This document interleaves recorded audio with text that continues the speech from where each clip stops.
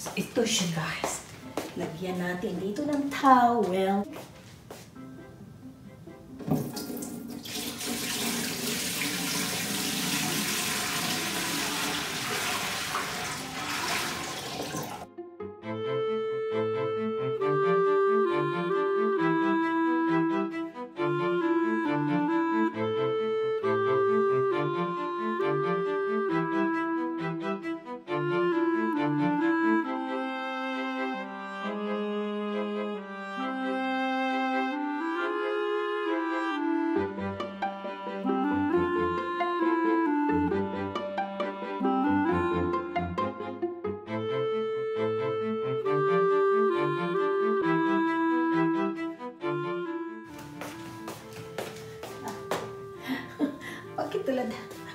Bakit dala-dala ko yung isa?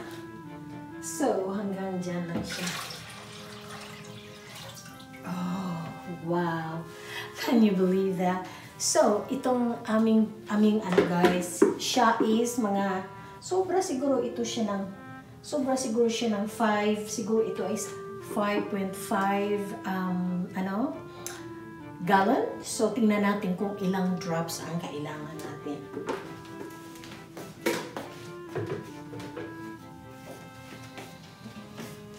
So, ito ang kailangan natin sa ating fish tank. Kailangan natin ang juice para to neutralize sa water.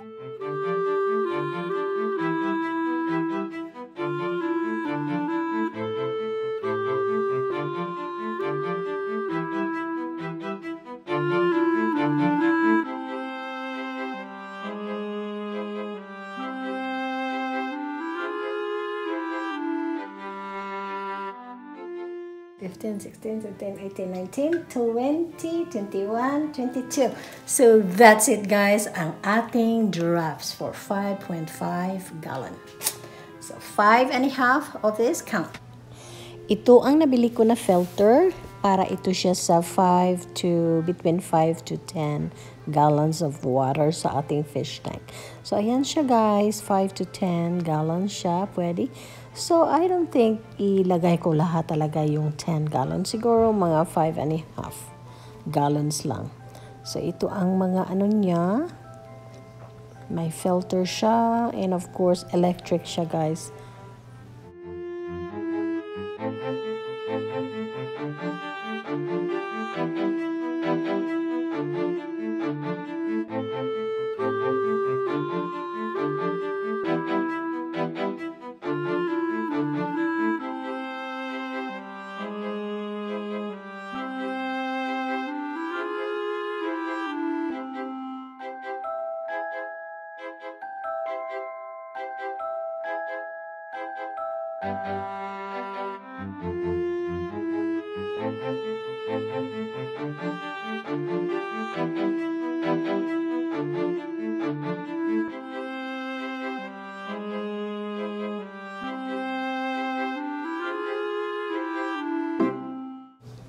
So, ito siya, pwede ito siya ma-adjust ang tubig. I-low mo siya or i-high mo siya. So, maganda. I'm happy sa nabili ko. And finally, ang ating fish tank ay meron ng filter.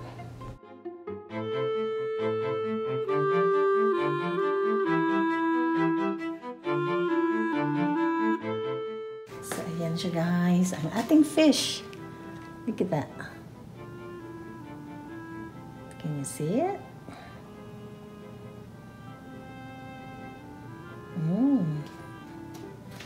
So he will be here. Hopefully, it will not electrocute here, whatever in there. The filter is. He is swimming. He is so curious. Oh, mommy, what's in there, mommy? So finally, ang isda na ito ay nakita ko na siyang nag-dive. Oh my gosh guys, nung nilagay ko siya, dive siya ng dive. He is so happy. Alam mo yung maliit na tank niya, parang 1 gallon lang yun. Plus, meron pa siyang plant na hindi nga siya makalangoy-langoy. Kawawang fish. Buti na lang naisipan kong bibili ng malaki-laking tank. Dahil sabi ng anak ko, wala daw exercise dahil nakaupo lang siya sa sa plant niya. Kawawa naman.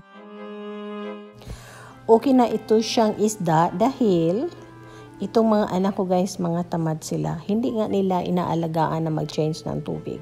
So, okay na ito kaysa aso. Pero kung kukuha ako ng aso guys, mga allergic kasi kami lahat. We have a plant so that he will have a good time. Oh no, he will not stand.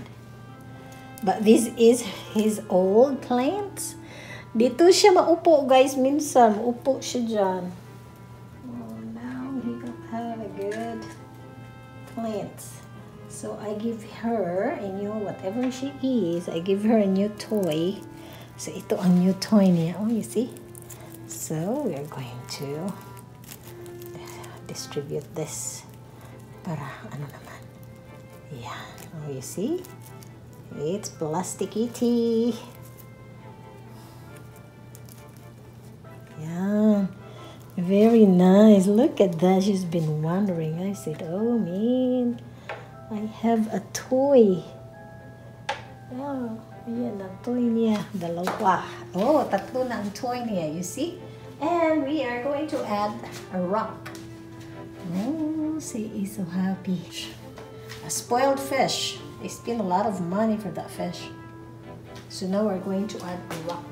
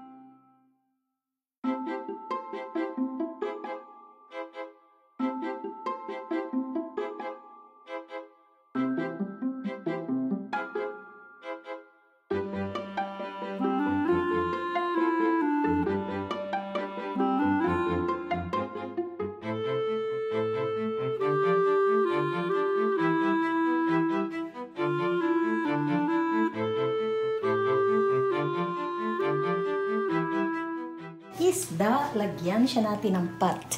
So, ito siya pa guys. Pot lang siya, oh. Maliit lang, Ayan, lagyan siya natin ng pot dito para he will be happy. Where are you? You better get off there. Where are you?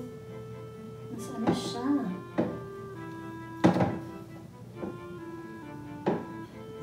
You see? May pot pa siya dyan. Patat-pat pa siya.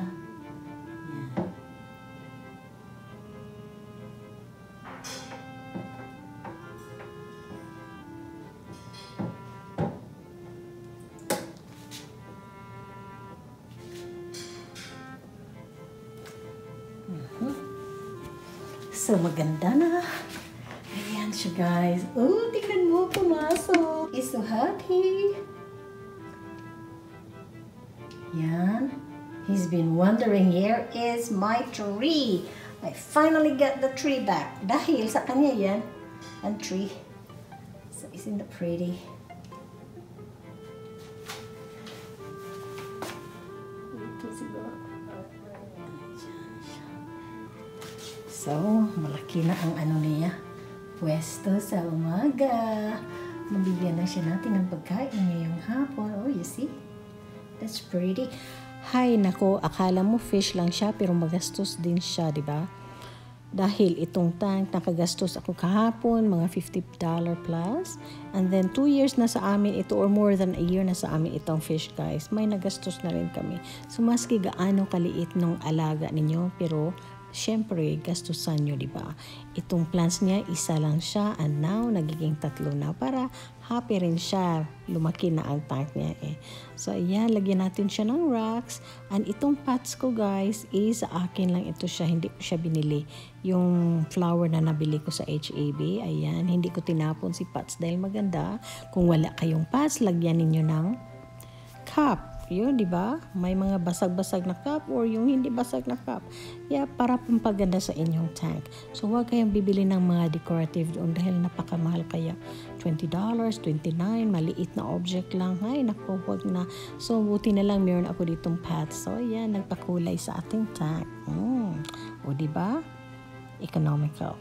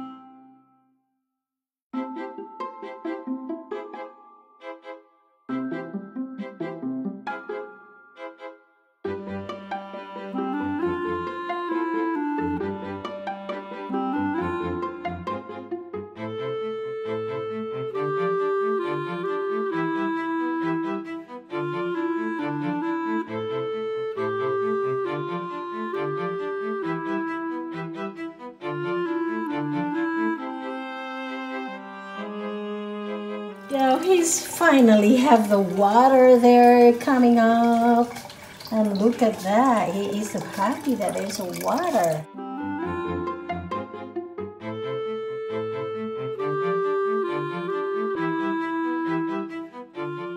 Oh, look at that, guys. So he got a little bubbles.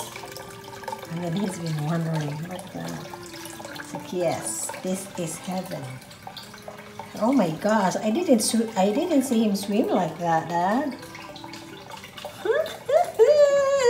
Swimming. Oh my gosh. Ating fish. So I don't know what kind of fish is that. Nakalimutan ko. I have to ask again if I go there. So ito siya is 10 gallon.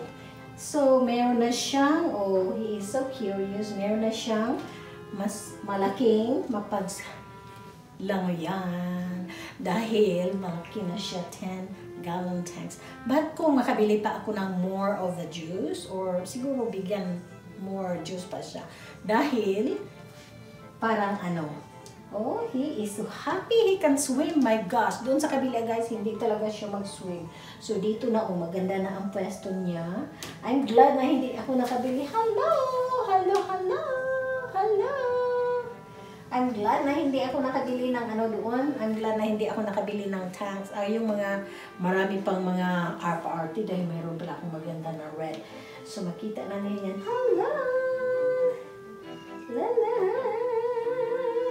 Ayan siya guys. Thank you for watching again. And please subscribe, like, click the like, and smash the notification bell. Will you? Bye! She called. Feel like yes.